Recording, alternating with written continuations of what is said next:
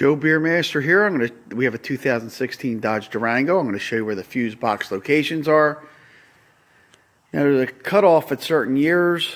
This year has a single power center that's located under the hood. I'm going to show you where that is. Some of the older models all have a power center under the hood and also one on the inside of the cab. I'm going to show you real quick.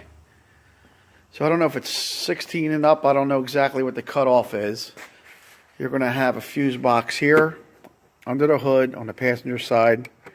You open it up by pulling these clips back and pull up. And there's your fuses. If you look underneath the lid, there's a template that shows you what the fuses are for.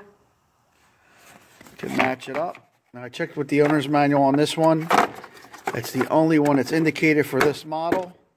But if you have a different model, some of the older ones will have a secondary fuse box. On the older model, this fuse box might be on the other side.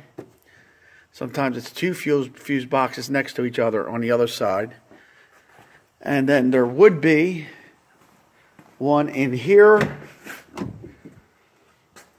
down here, where you place your foot. There's a little box in here, a little slide. This one doesn't have it. You can see that.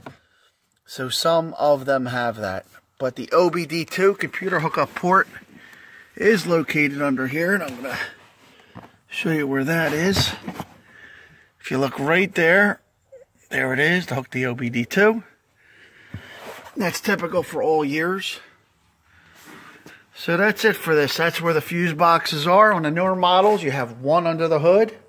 The older models, you'll have two side by side and one on the inside.